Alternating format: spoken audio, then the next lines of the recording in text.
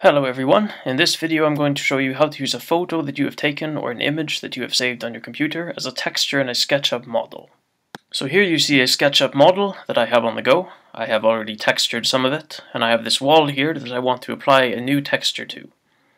So to do this, what we are going to do first is create a shape to which we will apply the texture.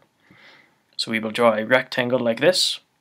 It is a good idea to keep this roughly to the same scale that you want your imported texture to have. Next, we want to import the photo that you wish to use as a texture into the SketchUp model. So to do that, you click on File and Import, and a window will open. And here what you want to make sure is that you have under Format all supported image types, and in the window below it, Use as Texture. And then you want to find the image that you wish to use as a texture to import.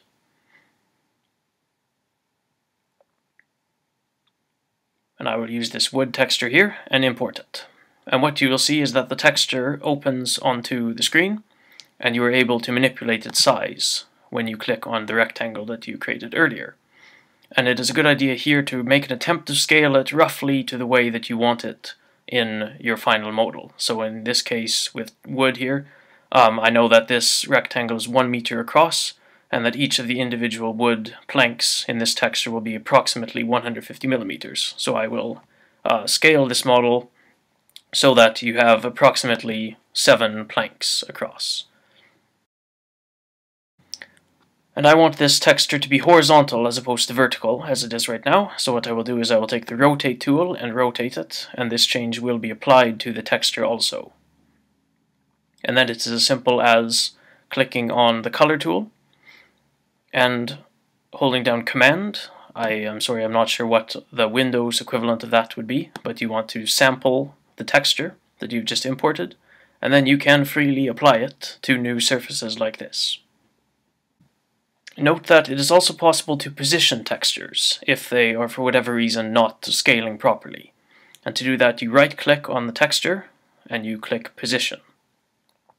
And these pins will appear, and what you can do is navigate these pins onto where you actually want to see of your texture.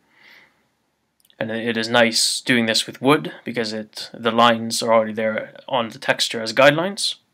And then you can click and drag these pins to rescale the texture, and it will of course use as a reference this shape that you created at first. And after making such changes, it is helpful to right-click on the texture again and click on Make Unique Texture. And that is how to import a photo and use it as a texture in a SketchUp model. I will finish with 2 useful tips. The first one is that the same positioning process that was just shown is very useful for fixing tiling. If you have in your imported image the limits visible, you can use the Position tool to stretch it across a given part of your model to make the lines where the seams appear to be invisible. It is also a good practice to import the smallest possible image just to keep the file size down, so it is a good idea that when you have your photo that you crop it first outside of SketchUp before you import it into the model. And that is the end of this video. Thank you for watching. I hope that it was helpful. In the background, I'm going to let play another example of applying a texture to a different part of this model, so if you would like to see another example, then you can watch until the end.